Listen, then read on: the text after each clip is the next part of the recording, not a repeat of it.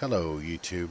In this video I'm going to show you how to defrag your hard drive and keep it maintained using IObit Smart Defrag.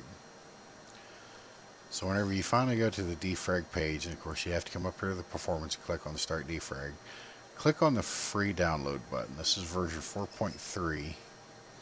It's a pretty small application. It's going to take you to Major Geeks for the download. That's no biggie. Pick one of the two download mirrors, click on it, and your download should start shortly. Once it comes up for the opening Smart Defrag Setup EXE, click Save File. And of course, this is Firefox, so it automatically comes to a little blue arrow over here. Just click on that little arrow, click on the file you just downloaded, and then click Run. The installer will generate a user account control pop-up. That's fine, just click yes. And as you can see, it's given the option for advanced system care. We're not going to install advanced system care. We already did that in a previous video. Deselect that if you don't want it. If you already have advanced system care installed, you're not going to see this option right here. So I'm going to go to install options to show you this. It'll create a desktop icon and you can change where it's going to install to. So just click accept and install. Here's where you're going to want to click skip. Deselect yes, I agree to install my PC backup and click on the skip right here. That is an add-on that you really don't want. A lot of times it'll be flagged as a potentially unknown program by your spyware scanners and stuff like that, so you really don't need it and you don't want to install it.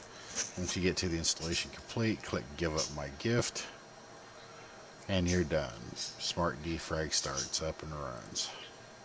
Alright, now that you have Smart Defrag up, the thing we have to do is configure it and run the first defrag.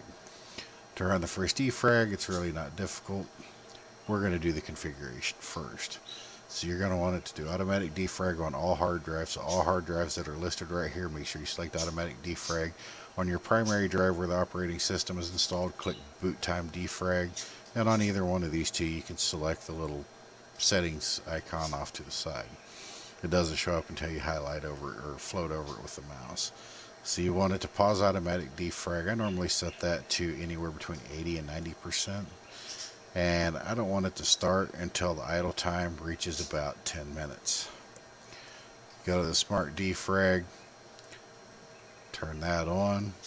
On the action drop down, you can defrag and fully optimize or defrag and prioritize. Prioritize does a much better job, but it can be very, very slow. I generally do a defrag and fully optimize. It's optimum for performance reasons. If you want better drive performance every time, you can do the defrag and prioritize. And then come down here, make sure all the drives are selected. Come down here to the schedule, click configure. Generally, you only need it to do this once every month. So I always tell it to do it once every month on the 1st at 10 p.m. You can also change this option to AM if you're generally up and around and going to be using the system. If you're a night owl and you want it to do it during the day while you're asleep.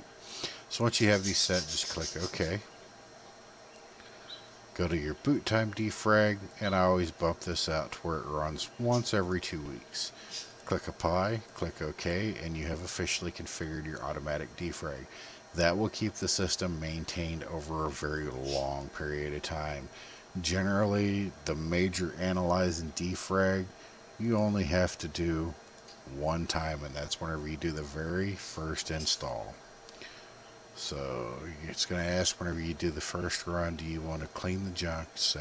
Yes. And as you saw, I selected the clean and fully optimize. So now it's going to scan, do the analysis. Red is supposed to indicate fragmented. Green are files that are congruent and consecutive. And then it starts grabbing the file chunks and writing them where they need to be and defragging the drive.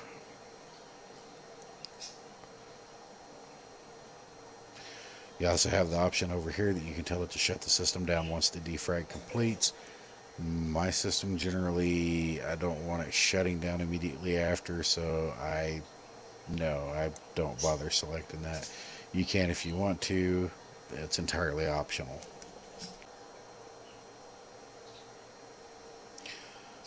Once it's actually done, it'll go back to the main page and give you a little bit of an analysis of what all was done. You can come back to this page right here, this main tab, and it'll also show you the percentage of the drive space that you're currently using.